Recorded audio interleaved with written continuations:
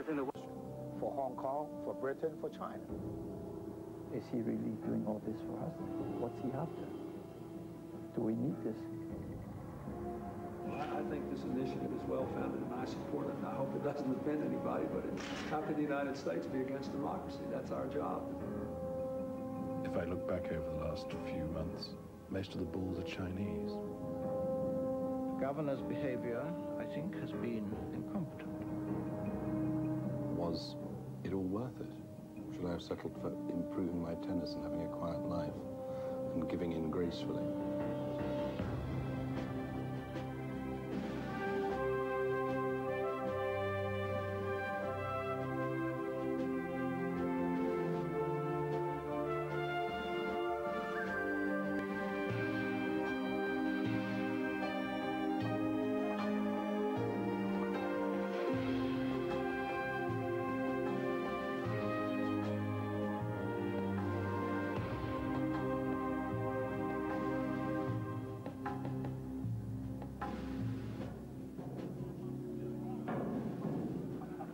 Hong Kong 18 months on, and despite all hopes and efforts, no breakthrough with China. It's late 1993, and there appears to be no way out of the diplomatic dead end.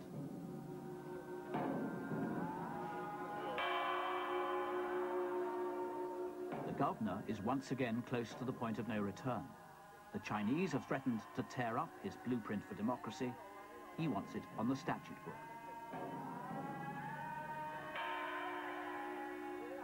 There's a symbolic moment when the senior Chinese official in Hong Kong refuses to shake hands.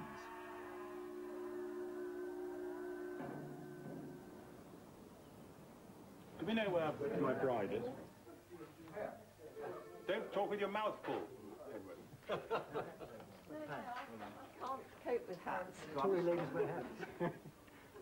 Now watch it, Mike. No one ever said I was a Tory lady.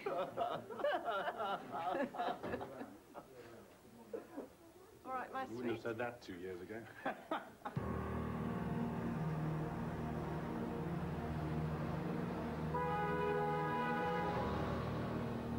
Patton was now under intense pressure, not only from the Chinese, who had refused to budge an inch, but also from his critics here in Hong Kong and officials in London, horrified at the prospect of a breakdown with Beijing.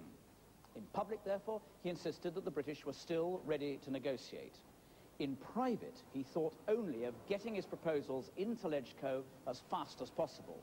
Not that he was at all certain about what would happen then, because many of the politicians here would be seriously alarmed at his failure to do a deal with China. What I suggested here was there was no acceptable deal on DBMCs on offer. The governor decided he had to come clean and tell Hong Kong that after 9 months and 18 rounds, the talks had got nowhere. He rehearsed for the questions that would follow his announcement. Is it worth it? The single seat, single vote method of LegCo to jeopardise the talks. As there's dead time between the middle of December and the middle of January, why not wait until then and go on talking? Or until February, or until March, or until April, or May, or maybe June would be. How many rounds do we need? 34? 51? I don't think anybody else in the world would negotiate like this. We were in serious Lewis Carroll country, in which, first of all, they'd led us on about what they were saying. Secondly, they were saying, we'll only explain what we actually mean if you give up a point of substance, and our explanation of what we mean will be a concession.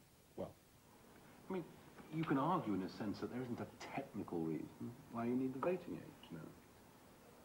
You could do it in a month's time. Patton was privately convinced that the Chinese now had no intention of honouring the joint declaration.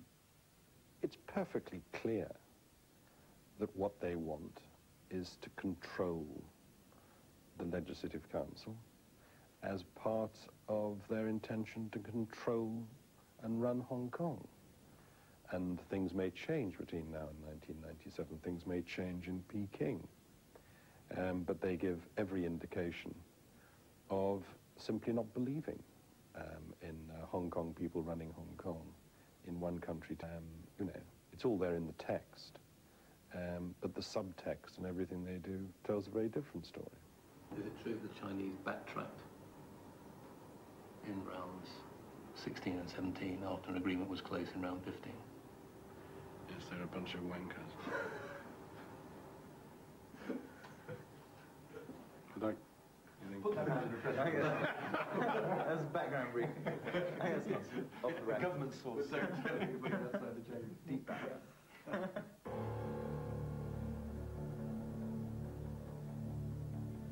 On the eve of the public announcement that talks had collapsed, Patton's opposite number, Lu Ping, had a meeting with China's most prominent ally in Hong Kong, Chung Yuk-sing.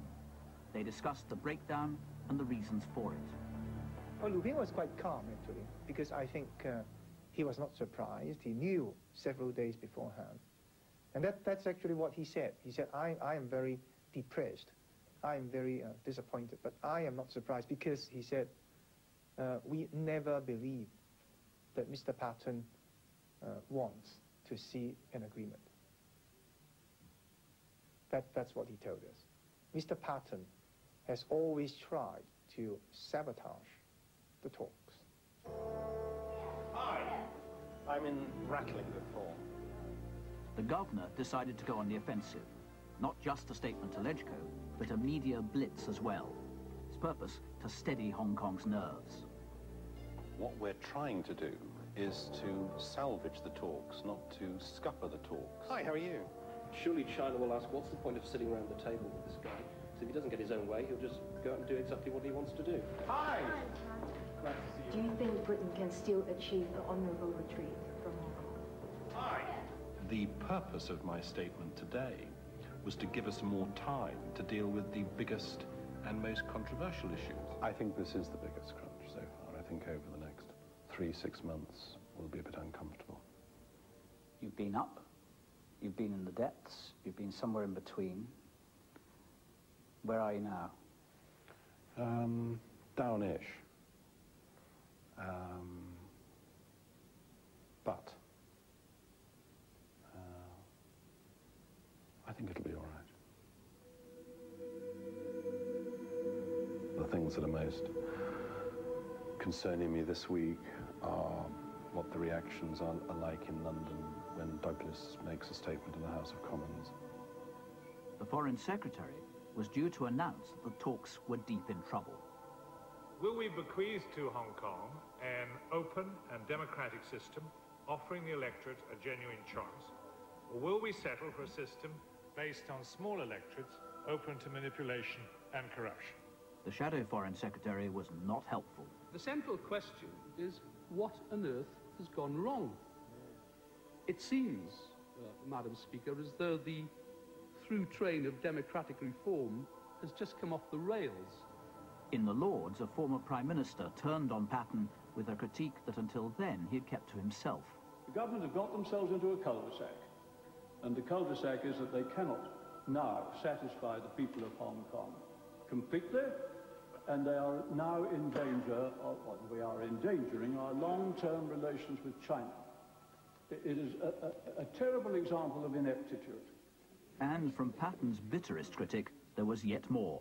It seems to me in a situation like this, the duty of people who know a little about the subject and feel that the wrong course is being followed is to speak up.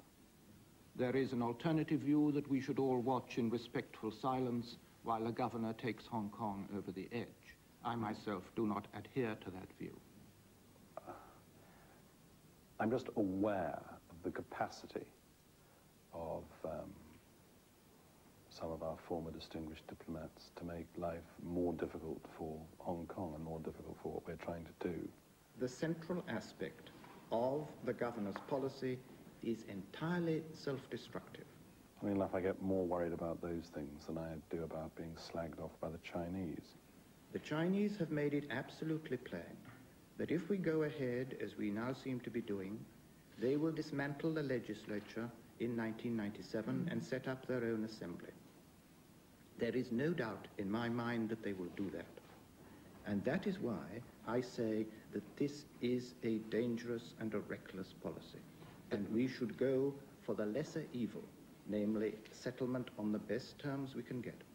You know, I dare say there are some who would argue if China was saying, well, our price is slaughter of the firstborn, who would say, well, you know, maybe it's not unreasonable in the circumstances. You know, you have to allow for different cultural traditions. You know, do we ever have a bottom line?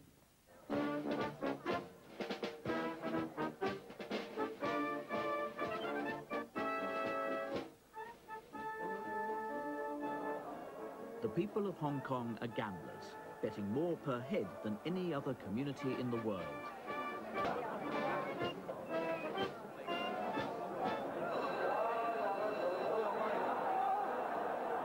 Horse racing is a big business, where the small punters almost rub shoulders with Hong Kong's major players, with men like Sir William Purvis of the Hong Kong Bank, and one of those with whom the governor is expected to socialise despite their efforts to undermine his reforms. The chairman of a huge and important bank, very well connected in Hong Kong, coming here and saying, well, the Prime Minister's in very considerable political difficulties, in a very weak position. I'm thinking of taking along a lot of businessmen to see him now that he's in such a difficult position, and telling him he's got to change his policy on Hong Kong and China. You better understand that.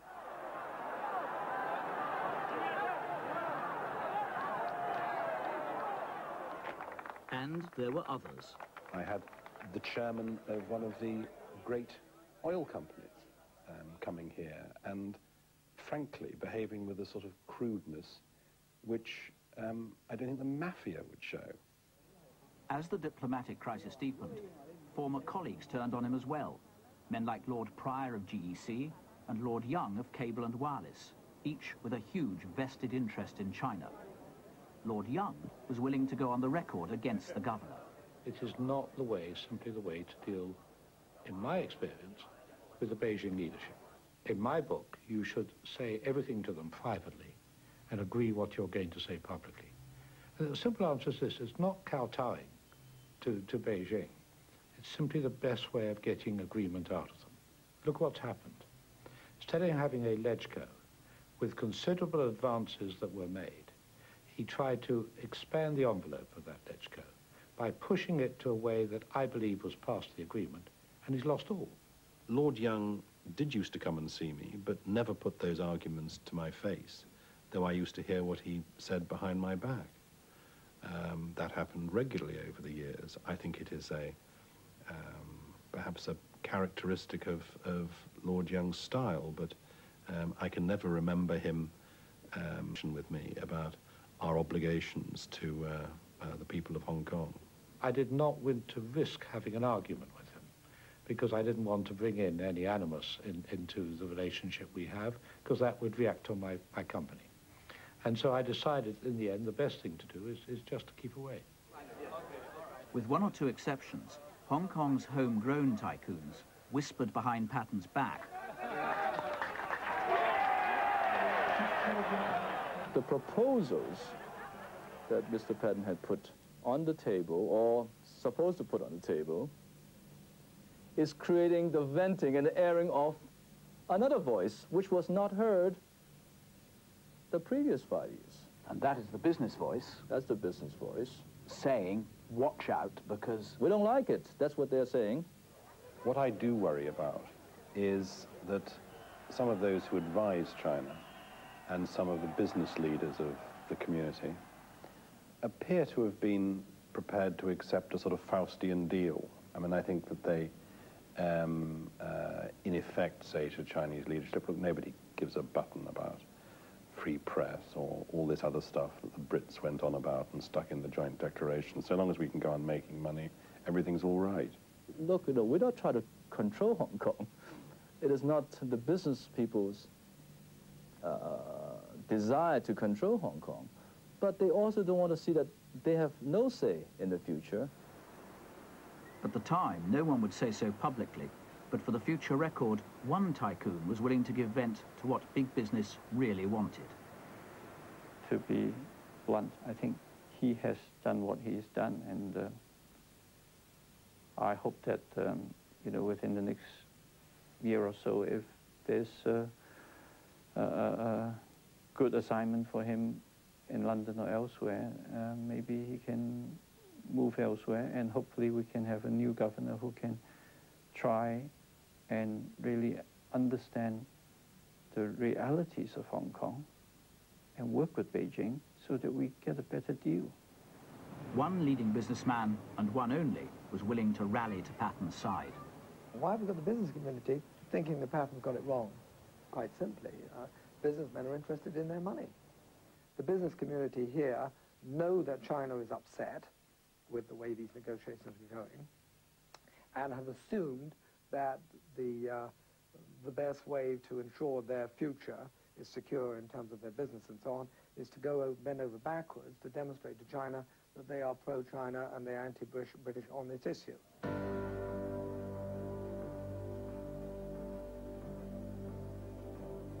In London, as Beijing turned again on Britain, officials met to discuss the breakdown with China. The press reaction here this morning on the Chinese response today has been, are you alarmed, are you concerned, is this really the end of it? That's the sort of questions we're getting now. We've just had in the last hour or so, I think we've got a copy for you, Chinese Foreign Ministry spokesman's statement today. You've seen that, Wu Jianmin. Main points really, this move of tabling the legislation is the end of the negotiations. And one thing we need to think about now is what, if anything, more we give Sarah for public use today. Yeah. International reaction?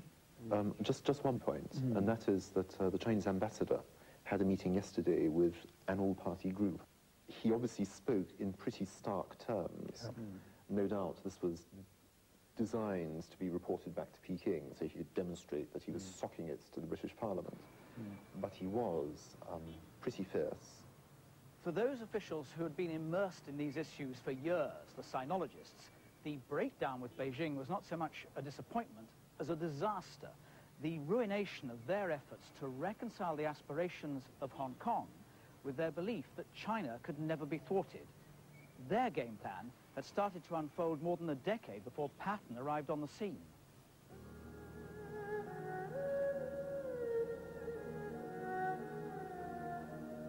Under international law, the island of Hong Kong and part of Kowloon on the mainland formed a permanent British possession. But the adjoining new territories had only been leased to Britain, and the lease was to run out in 1997. As that date approached, the diplomats began to fret. No one could put a precise year to it or date to it, but it was clear that if before long we hadn't got to some understanding with China about Hong Kong, then confidence would begin to run, to diminish in Hong Kong. And once that began, the process of loss of confidence could be quite rapid. And the decision was eventually taken that in early 1979, an opportunity arose, a very, very rare, unique opportunity. The governor of Hong Kong, for the first time since 1949, was invited to pay an official visit to China. The governor, Murray McElhose, met China's leader Deng Xiaoping in the Great Hall of the People. He was mightily impressed. Oh, very strong magic, no question. I've met Zhou Enlai, and that was very strong magic. But Deng was different. Bright eyes, forceful speech. I suppose somehow the magic was a little, maybe I made up for myself, because he was one of the most powerful men in the world. I mean, more powerful than almost any other because of the size of the country he was governing. We barely got sat down before Deng launched off into Hong Kong and said, of course, Hong Kong will return to China, sovereignty is China's, it will return, but 97 is quite a while off, we could have some talks before then, but whatever happens, we will look after the special quality or characteristics of Hong Kong, just as we will with Taiwan. He lumped the two together. And he ended up by saying investors in Hong Kong should set their hearts at ease. Hong Kong was worried. Although the colony had been ceded to Britain in perpetuity, China described the relevant treaties as invalid. The governor sought to reassure the public that though there'd been no agreement in Beijing, the colony's unique status was safe in Britain's hands. Over a period, we've moved from a situation of frigid hostility, which was abnormal and basically dangerous, into a situation of friendship and normalcy. Some critics thought the governor had sold a pass in Beijing. There is a train of criticism, which is that somehow or other we threw away a bargaining position by raising this at all. In fact, and that the Chinese might have drifted past 1997, because after all they'd never accepted the treaties as valid. One or two people have written in this sense. And this is bunkum. I mean, the mind boggles. And that how anybody could suggest that this was the right and subtle way to go about it, I don't know. The question of Hong Kong did not surface again until 1982, immediately after the war in the Falklands. We had indeed achieved a great victory by restoring British sovereignty over the Falklands. Margaret Thatcher was due to go to Hong Kong within months of that great success. And yet the case we had to present to her, to ourselves, to all of us, was that Hong Kong was a place where British sovereignty was by definition going to run out. Margaret's heart kept on cherishing the alternative and dreaming of a way in which we could have something more permanent, more durable. Heart and mind were constantly in conflict, and one had to keep on restoring the sovereignty of mind over heart. Yes, I would have loved to have held Hong Kong Island for Britain. It would have been just an extra reassurance, because people could see then that there would be a comparison between the way we did things and the way that mainland China did things. The Prime Minister was a problem for the diplomats. We were extremely well aware of the Prime Minister's view. After all, don't forget that this was taking place against the background of the Falklands. She was not in any mood to be told things she didn't want to hear.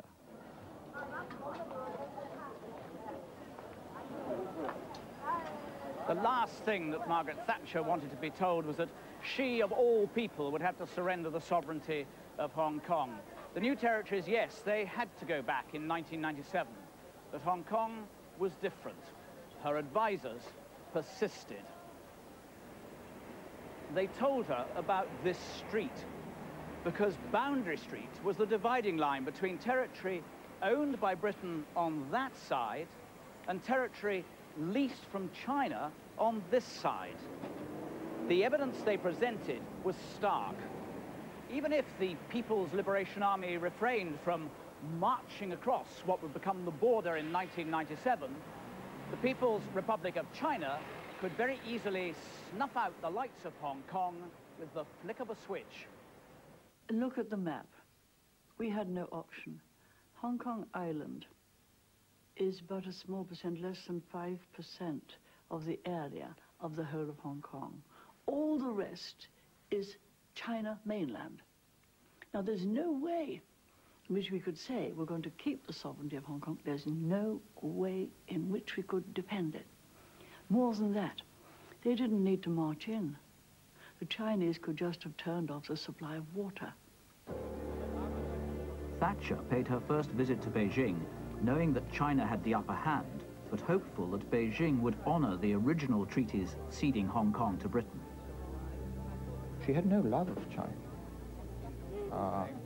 Unlike most of the people who'd been feasted and wined and dined up in Peking, she didn't love China. She made no secret of that. So it wasn't her favorite place.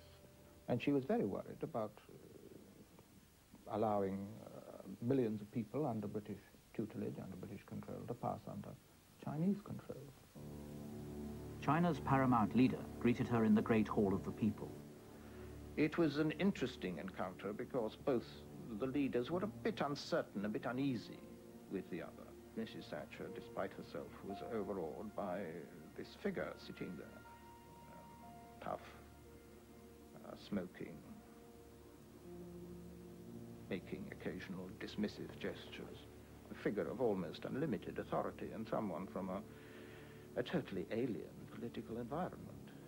I can only put it this way. He's a very concentrated man. He's small, not very tall, quite an impressive bone structure and strong face. But the volume of personality, compared to the physical volume, makes the personality even more obvious and very much in charge. Oh, very much. When they got down to business, they had what diplomats call a frank exchange of views. When I was talking to him and said we had done so well for the people of Hong Kong and therefore China, that could we keep the sovereignty of Hong Kong Island and the administration? And he said, look, I could walk in and take the whole lot this afternoon. And I said, yes, you could. And there's nothing I could do to stop you. But the eyes of the world would now know what China was like. Everything would leave Hong Kong. You would have taken prosperity, and you would have suddenly lost the lot. Was she good at putting herself inside his mind, the better to deal with it? I wouldn't say that was one of her outstanding attributes. But toughness was. To the dismay of the diplomats, she did not shrink from challenging Beijing in public. I think if you say that you don't like a treaty, then if ever you're to have certainty that any other treaty you make will have the confidence of the other side, you can't just abrogate one. After all, if you abrogate one, why should anyone believe you that you're serious about another? Our responsibility is to those 5 million people who've put their faith in us, who've lived under British administration for a long time, and who've flourished under British administration. But she left without making progress, and after what the Chinese interpreted as a symbolic, if unintentional, gesture.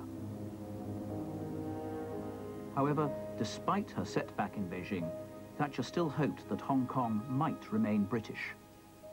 I was negotiating with Chinese communists, so it was going to be very tough. And yes, they held a lot of cards, but I held an ace. Our performance in the governance of Chinese people in Hong Kong. British officialdom harbored no such illusion. The diplomats were certain that China would insist on the return of Hong Kong, and that Britain's only option was to get out on the best terms available. We are dealing with a very proud people who wish to recover national territory which had been lost in humiliating circumstances as they saw it, and they had no doubt which came first. It was recovering the territory. Naturally, they would like to recover it in prosperous circumstances and to get economic benefits as well. Like everyone, they would like to have their cake and eat it. But they made it very plain that if it came to the crunch, they were prepared to recover the place as a wasteland if need be. In July 1983, the new Foreign Secretary was dispatched to Beijing to make the opening moves. My biggest aspirational desire is to live up to the year 1997. China was committed, for a whole range of historic reasons, to recovering its sovereignty. And there was no stopping that, whatever we tried to do. We couldn't stop it by force or by appeal to world opinion or anything of that sort. And then on cue, and as if to prove the point, China rattled the sabers. There was a major financial crisis that autumn. The Hong Kong dollar fell through the floor, and the Chinese refused any help in propping it up. And indeed, the Bank of China was speculating against us in the currency. In a situation like that, one where the Chinese had overwhelming superiority in terms of influence, power, cards, we had to negotiate for the best we could get. If there was to be a retreat, it had to be an orderly retreat from one carefully defended point to another. That retreat went from losing sovereignty to losing administration to China's bottom line. after 2 years of negotiation, the Joint Declaration of 1984. Thatcher was never enthusiastic. And she came slowly and reluctantly along the path that, in fact, we followed, that the Joint Declaration was the best we could do in very difficult circumstances. It would be the best protection we could give Hong Kong.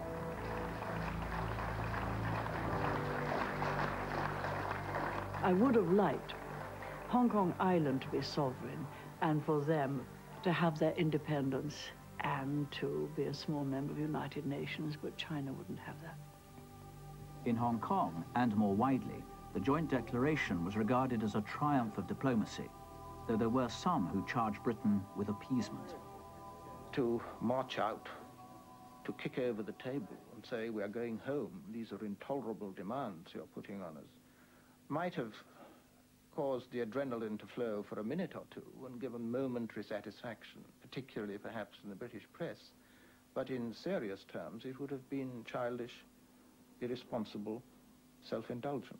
We couldn't contemplate it. So your response to those who said that you led a humiliating retreat, the kowtower in chief, would be what?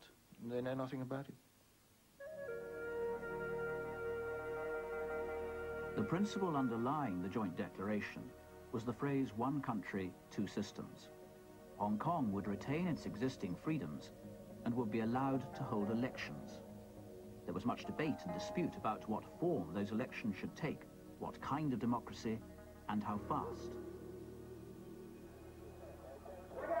Then came the killings in Tiananmen Square.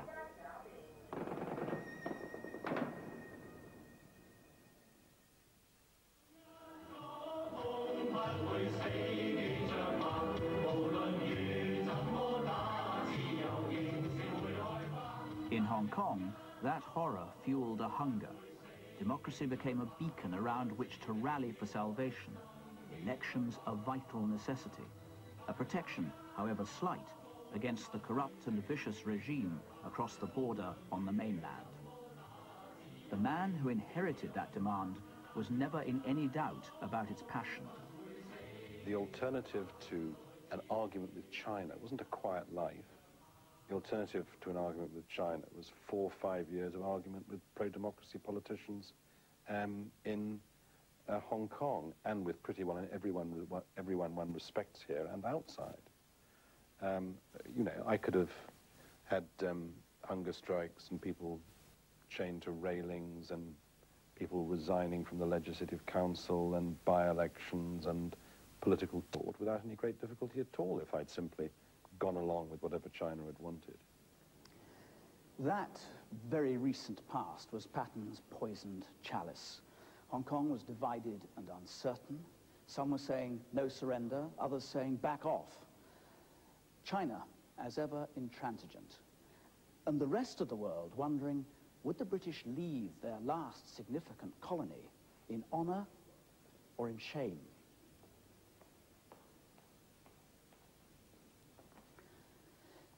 Despite some British officials in London and Beijing who were only too happy to accommodate China, Patton stood firm. And in February 1994, he published this white paper, which charts the tortuous path towards the breakdown with China. And at the same time, he put his original reform package into the Legislative Council. The United Democrats digested the white paper and examined Patton's proposals. Delighted that they were in their original form, they were irritated by the governor's failure to bang the drum for them. They still feared a sellout and berated Patton accordingly. This is a very devious and dishonorable and dishonest way of going about it. I have never heard a government which says to its parliament, look, this is the bill we are going to present to you because we believe it is good. But please, if you don't like it, amend it down to whatever you like and I'll accept it.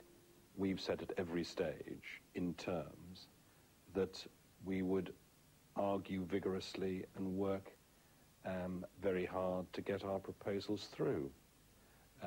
But I'm not saying that we won't find any amendment acceptable. That the refusal to rule out any amendment at all produces yet again charges of conspiracy. But I went through the 8, 9, 10 previous occasions on which sat on them and pointed out patiently that it was actually 18 months on and still no rat. So maybe they should just be a bit more patient. What do you expect now from the Chinese? Or don't you know? I now have sufficient confidence in my knowledge of China and the Chinese to say that we haven't got the faintest idea. At Government House, they awaited the arrival of a VIP. Am I right in thinking that I don't stand when President Robinson tastes the Queen? Because I am the Queen of Hong Kong. Exactly. So I remain seated. Yes, you are the Queen, you represent the Queen. So when the... Did you get my note about... She's President Robinson, she doesn't have a Gaelic name. And she will take... Important matters of protocol, which the governor found it difficult to take entirely seriously. Just like that, but not the President of the Republic. No. You're not sitting there, Carroll. You're not there, you're up here. There was, however, the question of where a governor should place himself. Shouldn't we be in the middle? Well, we've always had a governor here, where that's the top of the room. Would you prefer to be there? Yeah, I think I mean, we can... I think that is the middle of the room. We can move it. We can move it. Yeah. We could do it with these, couldn't we? I've got no doubt that when you stand here, this is the middle of the room. Right, well, it's a good thing you came in, isn't it? Anyway, I sit down for the Queen. You sit down for the Queen. Muttering. And we all toast you, as it were. It's not for you. I am the Queen of Hong Kong. Very well. The old Queen. Very well, sir. Ma'am. Oh, sorry, ma'am. Exactly.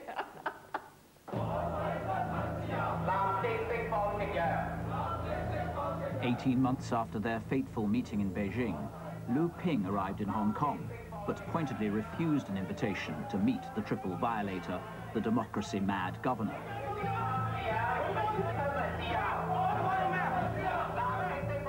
China's allies were embarrassed by his snub. The prevailing theory in Beijing now, of course, is the conspiracy theory. Everybody is saying we must prepare for the worst, right? Now that, well, you know, Mr. Patton doesn't have to put up a pretense of cooperating with China, well, he can do anything he likes. Lu Ping joined a gathering of the faithful, that unholy alliance of communist sympathizers and tycoons with whom the Chinese liked doing business. I believe the Chinese government is trying to make a point. They are basically saying that, okay, Mr. Patton, you are pushing ahead with your own proposals. That is not something that we can agree to, so we're not going to deal with you. Today I'm going to play a concerto with the theme on one country and two systems. Even now, the governor allowed himself to believe that common sense might, in the end, prevail. I think that there is a very good chance, though I don't intend saying it very much in public, because it just pushes them into saying, Yao Bu, you're wrong. I think there is a very good chance of the electoral arrangements we put in place this year surviving through 97. No way. That's a myth. That's Chris Patton's lie. It will never have a future. Okay, soon you will know, in a few months, that the Chinese is going to announce the formation of the legislature in 1997. In the meantime, the Chinese appointed a group of Hong Kong and mainland loyalists to what they called a preparatory working committee. Their task, to do Beijing's bidding in the absence of a dialogue with the governor. As far as the relationship between China and Britain, I think it will be hitting the bottom. China will have their own package, and they're going to strengthen the preparatory working committee. So you're looking at two governments at work, and the British government will be undermined, whether they like it or not. In Hong Kong, the PwC, as it was called, was the object of some scorn. If you look at most of the PwC members, they all have a very strong track record in Hong Kong. And if you say that these people have no credibility in the community, I don't think too many people would agree with that view. It doesn't have very much credibility at the moment. I think it's principally a propaganda instrument. I think the only people who could give it credibility aren't the Chinese, but us. And you don't intend to do that? Certainly not. Patton's own credibility was also in question. Although he still enjoyed much popular support, he now had to rally the politicians to his cause. On June the 29th, 1994, almost 2 years after he first arrived here, the Legislative Council finally met to decide the fate of Patton's proposals for more democracy in Hong Kong. If he won, it would be a huge personal triumph. If he lost, he'd be humiliated and very probably finished as well. At the start of what was to be a very long day, he had absolutely no idea which way the vote would go. 今日係一個歷史嘅時刻，因為香港嘅前途就會決定於我哋立法局嘅議員嘅手上。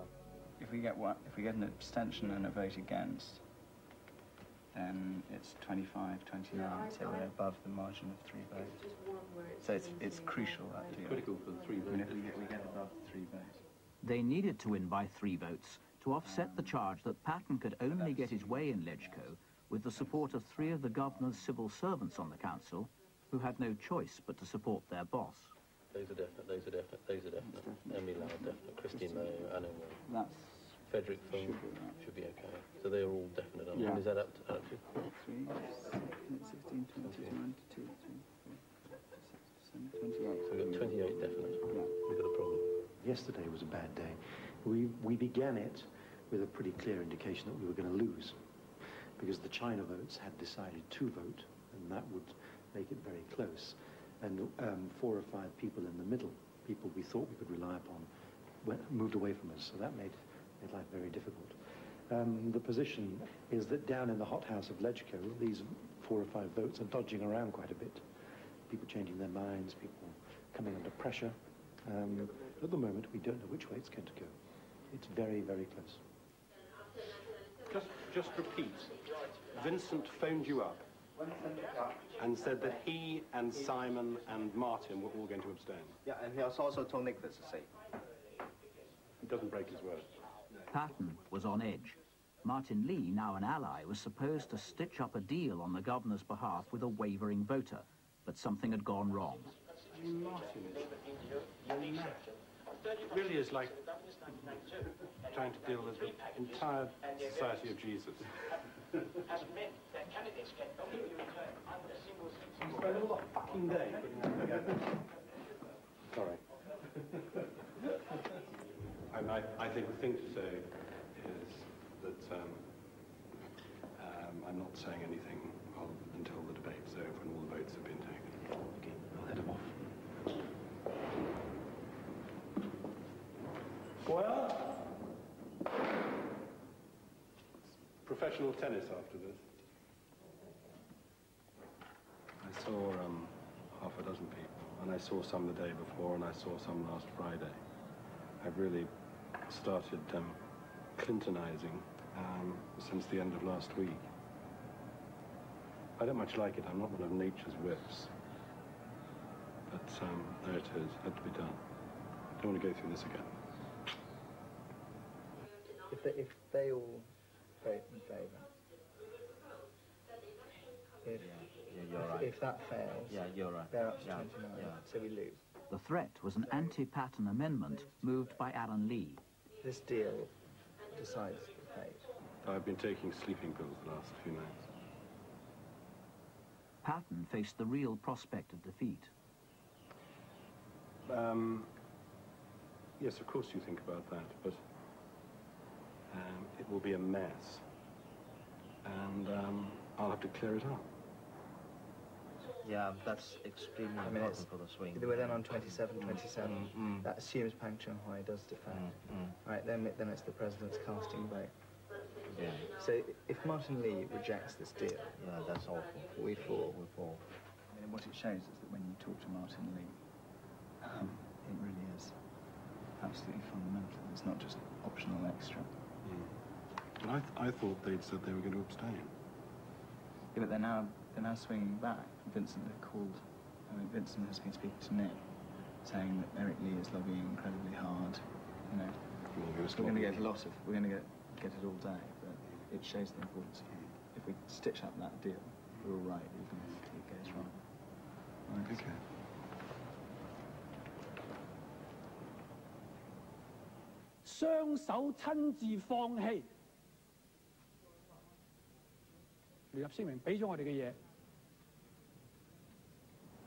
It will be so annoying if Martin cocks up this deal. You know, actually arguing about whether somebody should vote against the amendment or abstain. I mean, it's so...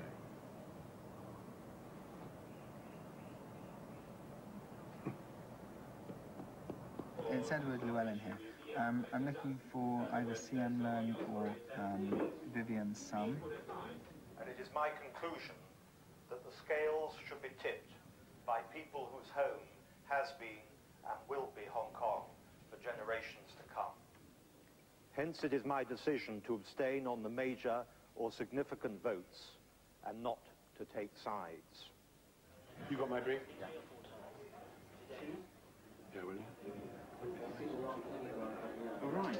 Well, if we lost it because of Emily and Martin, that would be a remarkable outcome. Yeah, but also if Simon went back on what he said. Oh, yes.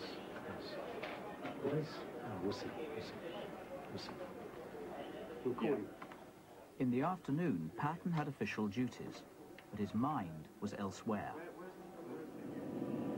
What will irritate me most is if we lose the allegations that it was all part of a conspiracy, that we meant to lose all along, or that we didn't try. We didn't try. We didn't try hard enough. But we're not going to lose.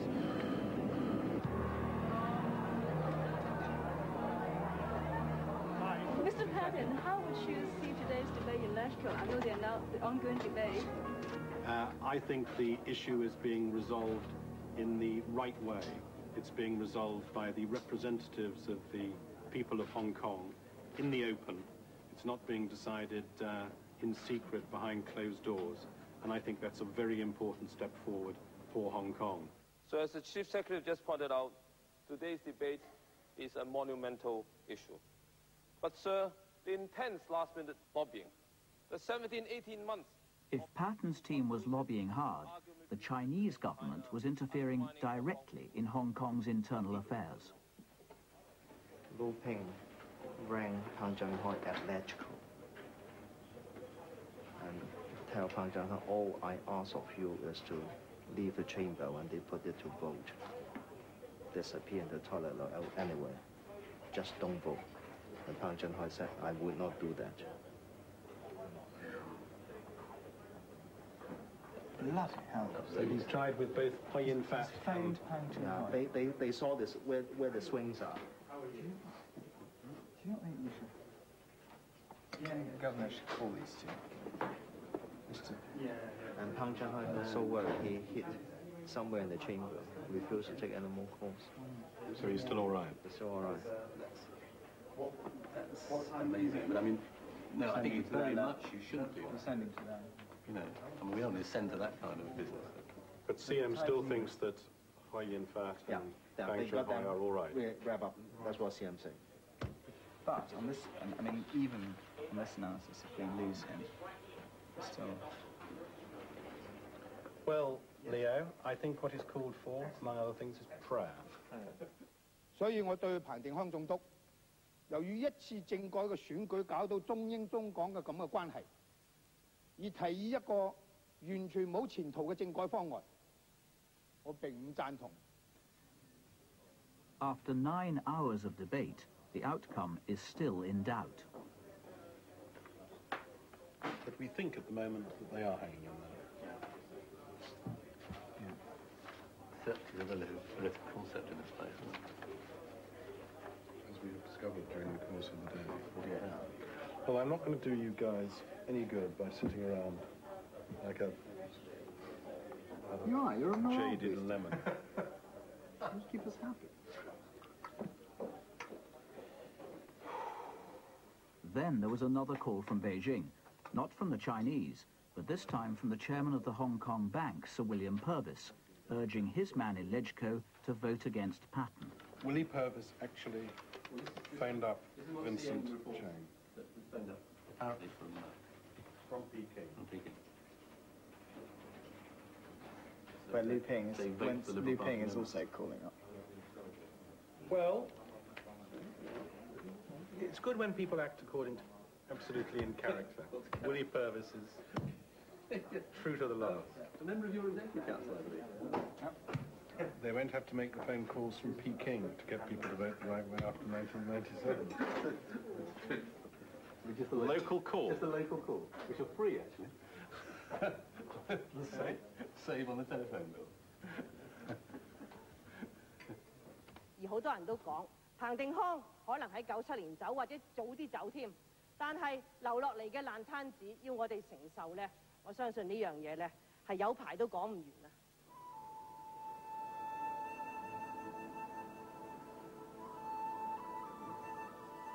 It's very hard in these circumstances, you know, because whatever you say, either he thinks the votes are there or he thinks they're not there, and you know, I can't reassure him that they're there if they're not. I think I've got to support him and not panic. You know, I wouldn't do much good to him if I was screaming. I mean, she's gone down unbeknown to... Yeah. There was another wavering vote to be corralled. CM's on the other line. Okay. CM, it was just Mike on the other line saying that Margaret Ng is apparently gone down under her own steam. Margaret Ng was on her way to put pressure on the lawyer's representative in Ledgco, Simon Ip. If he could be turned round, Patton was in with a chance. For the first time, the governor scented success. We've got Simon.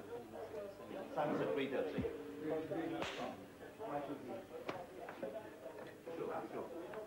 We sure? We sure?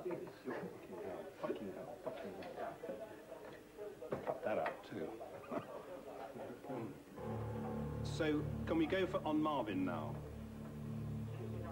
Well, just let's hope the vote comes before Simon Ip changes his mind again.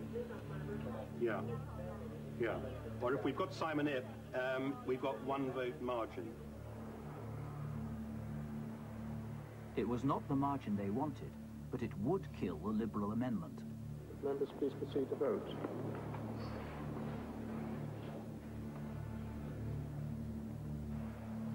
Are there any queries? If not, the results will now be displayed. The result is 28 for the ayes, 29 for the noes. Yes! The noes have... Just say close! Yes! That's a sign. What? That's a sign. 29-28. We're over the first hurdle. We're now going to the election committee Liberal. We're through the first big hurdle. So yeah, it's just on the news. But it is very exciting at the moment. The legislators have just broken for dinner after that a very exciting challenge from the Liberal Party was defeated by a very narrow margin of 29 votes to 28. One vote, huh? He didn't win. I could tell you this. He bulldozed through a twisting arm. One member, the same member called me, who told me one thing. He says, the independent members are on the wheelchair. Our limbs has been taken off.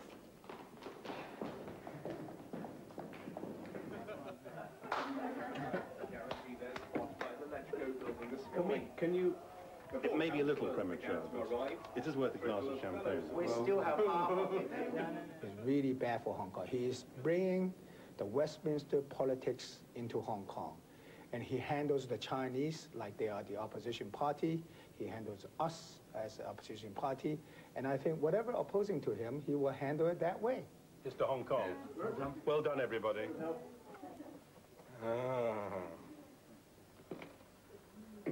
Chief Secretary is appointed.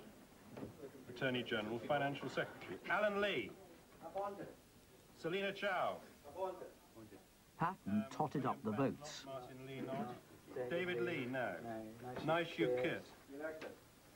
Really? And somebody elects him? Yeah. Industrial, one of the industrial Hong Kong constituents. His hope that the votes in his support from the elected members to LegCo would outweigh the votes against him from those appointed to LegCo.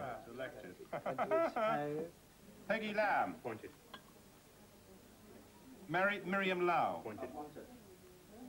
Lau Wah Sum. Appointed. C.H. Leung. Elected. Peter Wong. Elected. Peter Wong is elected. Bloody hell. 23 to 15. Elected members. That's the answer we've got to keep on using if people talk about the official vote. The Legislative Council Electoral Provisions Amendment Bill has passed through committee with amendments. I move that the bill be read the third time and do pass. Would members please proceed to vote? After a few minor amendments, the Patton bill in its original blueprint went through with a resounding majority. The result is 32 for the ayes, 24 for the noes. His package will have no chance. Absolutely no chance. He's still trying to fool this LegCo, and Hong Kong people says, well, there's nothing wrong with this package. It's according to the basic law, etc., and it will be going through 1997. No, for Christ's sake, we're not morons. I mean, okay, we're not kindergarten kids. Very quick hello to Laura. Good night. Chris? Okay, I'm coming. Is that Laura? Quick, because it's... Right, here he comes. Love you, darling. Right, okay, bye. Hi. She's in a phone box. Oh, I love you. We've just won.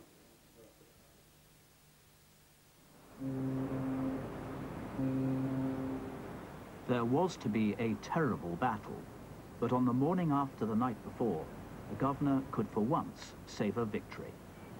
There's a wonderful story of Willie Whiteclaw when something went right, saying, everybody tells me I mustn't crow. I'm certainly not going to crow. I'm certainly not going to let anybody see me crowing. But inside, he said, I'm crowing like mad. But to be serious, it was a terrific day. It was the end of 2 years. Bumps, ups and downs, horrors, holes in the road. And we've got it all through, and we've kept things together.